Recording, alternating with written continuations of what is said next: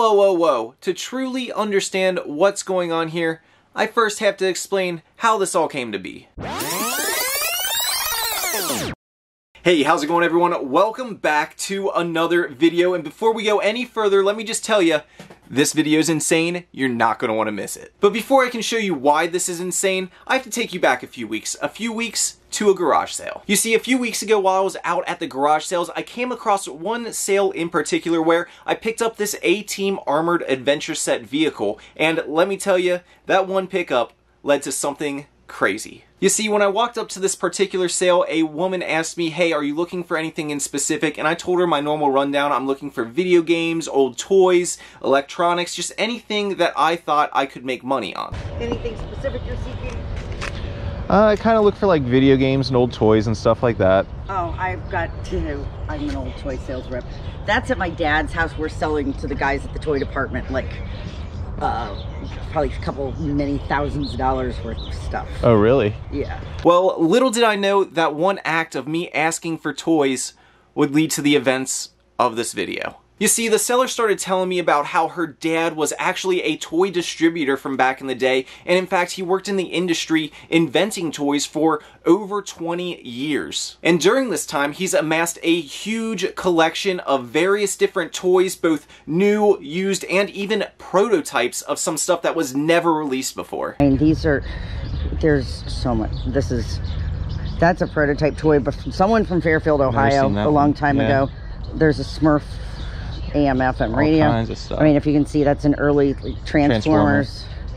I mean, it's old. Oh yeah, that's cool. This I can't find anywhere. That I don't know. That's Space 2000, but I don't know if that ever. This is just the tip of the iceberg. There's boxes I haven't even done yet. So obviously, I was a little interested. Unfortunately, at the time, she did not have a ton of those toys at her house at the time of the yard sale. Only a few that she had stashed away in the back of the closet, and that's where I got that A-Team Adventure Set and that little dog Tamagotchi. And after I ended up purchasing those couple toys that she had on her, we exchanged numbers in hopes that I would be able to meet her at her father's place and hopefully get inside and see some awesome stuff. And finally, after weeks of trying to set up an appointment time, a time that would work for both of us, plans falling through, I finally got in there, and let me tell you, it was awesome. All that time trying to set up and get this private pick underway was 100% worth it. There was just so much stuff. There was stuff from the 50s all the way up to the mid-2000s, and I had one of the first picks of the lot. Check out all this stuff! Now, I did end up filming while I was down in the basement with them. They knew I was filming. They knew I had a YouTube channel, but I want to respect the privacy of the family, so I'm only going to show you the sections of B-roll that I shot, but still, you'll get the point. It's awesome. Check it out.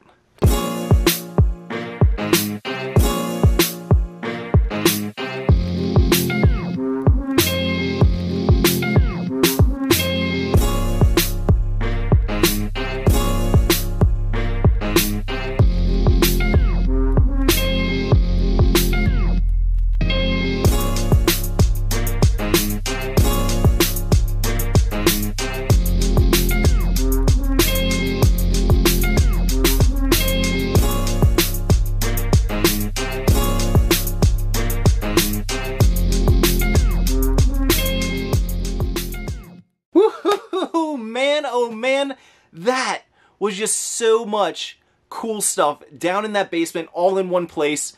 Could you ask for more? As you can see from that B-roll, there was a ton of stuff in that basement to choose from and look through. It was just an overwhelming experience. And you might have noticed I said I was one of the first people to get down into that basement to see what they had. They said they had one other private picker come earlier in the week before I did to see if they wanted anything first. I don't know if they were a family friend or how that went down.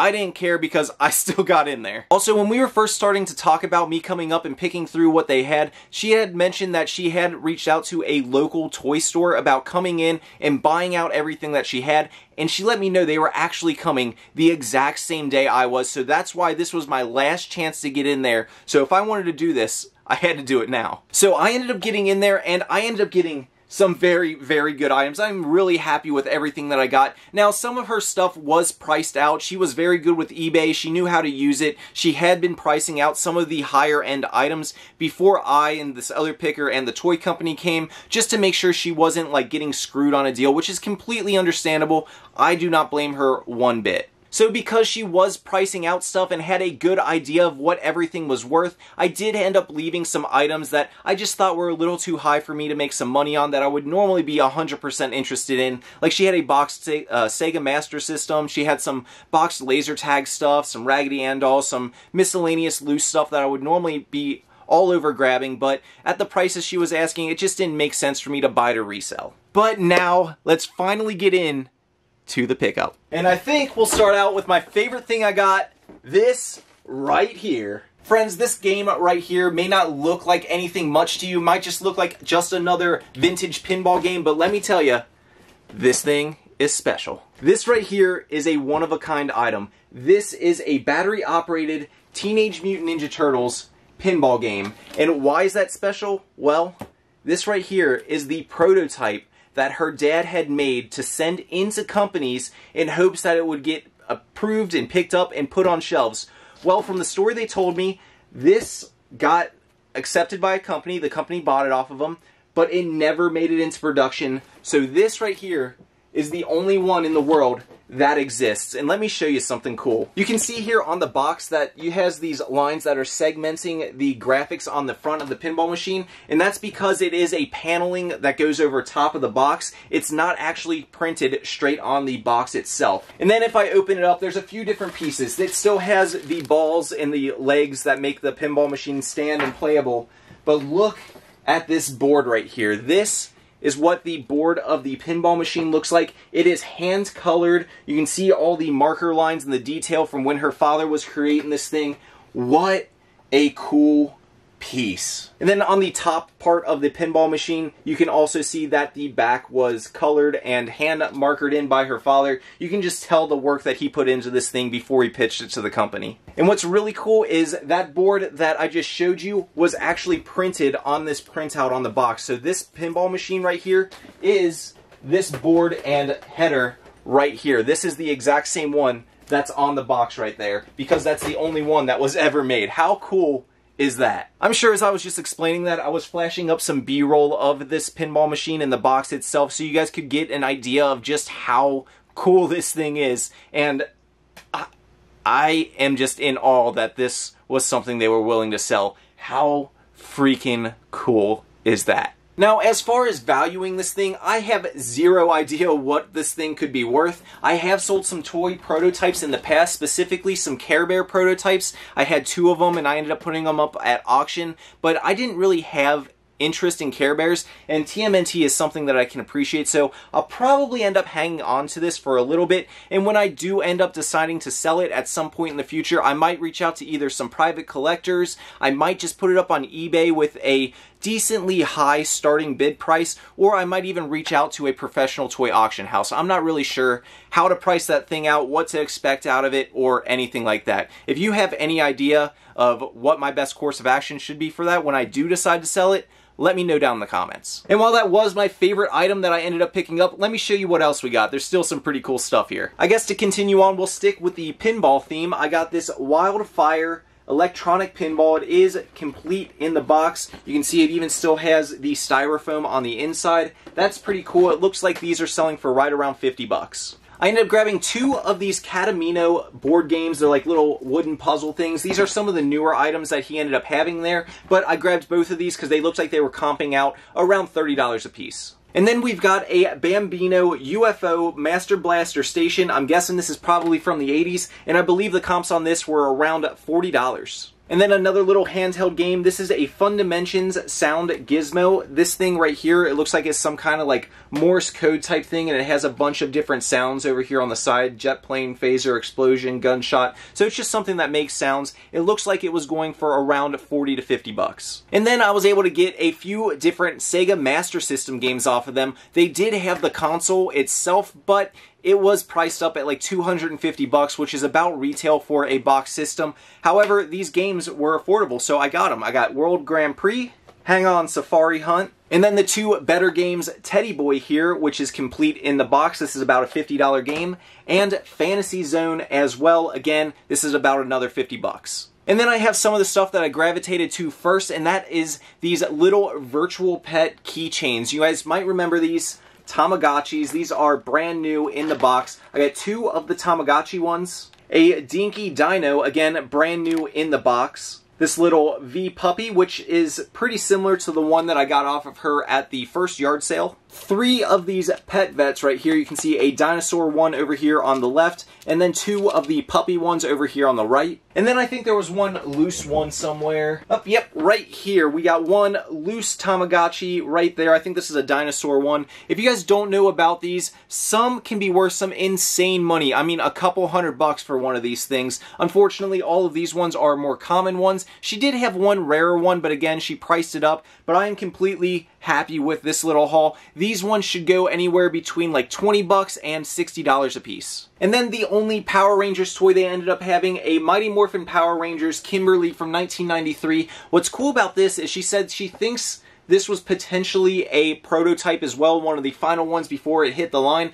She's not 100% sure, and her dad said he thought that it was the same thing. But again, they couldn't be 100% certain, so I'm going to have to do some research on this and figure out if this is a prototype or not. Either way, the ones that aren't prototypes are still looking like they're going between 40 and 60 bucks online. I also ended up getting a couple soft good items from them. I got a couple New Kids on the Block pillowcases. This one right here, as well as this one right here. Got two of them. So those two, I have no idea what they're worth. I didn't really look them up. I just threw them in the pile because I thought they were cool. And then this one was the one that caught my eye. This is an Illusion of Gaia, which is a vintage video game if you guys don't know about it. But this is a promotional t-shirt for it, and I've actually sold this used t-shirt before, and I think I sold it for around 70 bucks used. So a new one, I have no idea what it'll go for, but that's pretty cool. And then the last few toy items I got from them were these Blasts from the Past Furbies, brand new in the box. There are a few of them that have the boxes open, but we've got 1, 2, 3, 4, 5, 6, 7, 8, and number 9. That is 9 different Furbies. Some of the boxes are in better shape than others, but all of them have the box, so that's a good thing. Loose Furbies tend to go around 25 bucks or so if they're the original, like 1999 ones. But ones in the box like these tend to go around $50 a piece, and some of them can go for much more depending if they are a rare one. I haven't looked up any of these to see if they are some of the rare ones. I don't believe they are, but still around 50 bucks a piece on each of these. And then finally, the last couple items that I got off of them are not toy related. They just had some random electronics out. There is this vintage Sony Walkman right here. Should go for around $25. Another Sony Walkman. This one is a better one. It looks like if this ends up working, it'll be worth around 40 bucks. A Sony Discman. That should go for around 25. These are cool. I'm surprised they don't have more value than they do, but this is a Sony Watchman, which is a little portable TV, and I think these go for around 20 to 25 bucks if it works. Then a Bose portable CD player. This one looks like it's going for around 40. Some more Bose stuff. This is a pair of Quiet Comfort headphones. These should go for around 50. And then the best little miscellaneous electronic, this Sony Walkman little MP3 player. This is actually selling for around 80 to 100 bucks for this little guy. The last item here is a Commodore 64. I've actually sold these in the past. If you guys don't know about these, they're old vintage computer systems, and there are some games and stuff for them worth some decent amount, but this right here is the console itself. And then it also came with this giant floppy disk drive. This is a Commodore 1541 floppy disk drive. This is what they used to use to open up programs. Can you believe that? Thing's huge. And that system also came with the Commodore DOS system manual. Looks like the manual by itself is selling for around 20 bucks. And then I believe if I load up the console and the floppy disk drive, I should be able to pull between $150 and maybe even up to $200 out of it. Woo, man, that was such an awesome pick. I still got a smile on my face. That might be one of my favorite private picks I've ever done. I've done quite a few at this point, but man, how can you not? How can a prototype pinball machine not put a smile on your face? Whether you're a reseller, a collector, or just a fan of finding cool stuff, that was quite the opportunity. If I had not opened my mouth that day and asked this lady for what I was looking for, or told her that I was looking for toys, this stuff would probably still be buried either in a basement somewhere, or she would have sold it to that toy company. It would not have been something that I even knew existed. So let people know what you do. It can lead to some great opportunities. I just can't believe that that ended up coming to fruition. I give a bunch of people my number just in case they end up finding something else, or in case they want to meet up later for some stuff that they say they have, and I might get one call back out of 100 numbers that I give out, and this is the one that paid off. This right here is why I do this sort of thing, because I love finding treasure. I love sharing the experience with you guys, and it just brings a smile to my face. And I hope this video brought a smile to your face as well, and maybe even motivated you to do something different in your business or look out for some new items. If it did, let me know down below by hitting that like button. It helps out my channel a bunch to grow. Also, consider subscribing. If you subscribe, it'll let you know whenever I put out a new piece of content. And right now, if you subscribe, I'll give you a sneak peek into next week's video. If you liked this one, you'll definitely like it. So hit that subscribe button. I'll give you a few seconds. Okay, you ready for your sneak peek into next week's video? That's it. That's all the sneak peek I'm giving you. Just know that it is another amazing toy haul, as you could probably tell by those two pieces right there. But that's it. I hope to see you guys all next video for another crazy toy haul. Until next time, keep on treasure hunting.